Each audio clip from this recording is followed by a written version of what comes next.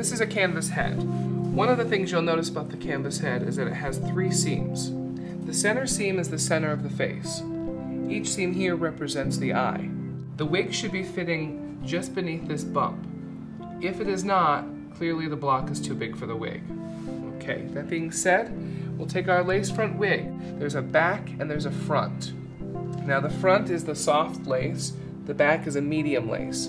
It makes it more durable for use. We're going to handle this in a delicate way over the ear, which is the conjunction between the front and the back. Make sure all the little hairs of the wig are out of the lace. So we have our stand, it's clamped onto the table, and we're facing center front. It's now important to take the wig, holding it in the conjunction over the ear, with the lace not folded under. You're going to slide the wig too far forward.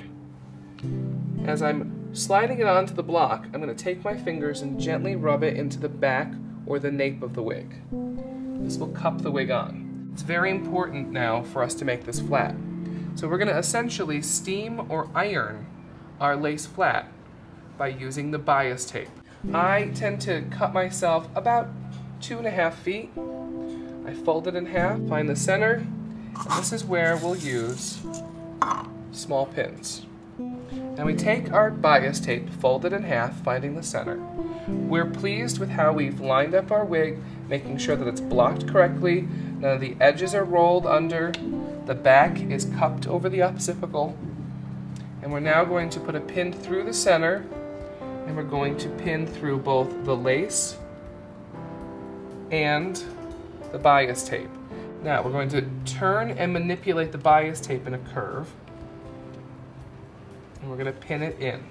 I like to pin center and then over the eye, making sure that all my hairs are back. And then I'll go and lay the lace flat.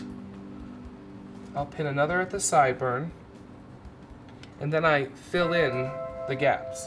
What we do with the sideburn area is we take the bias tape and flip it. From there, we'll pin the very edge and fold this back.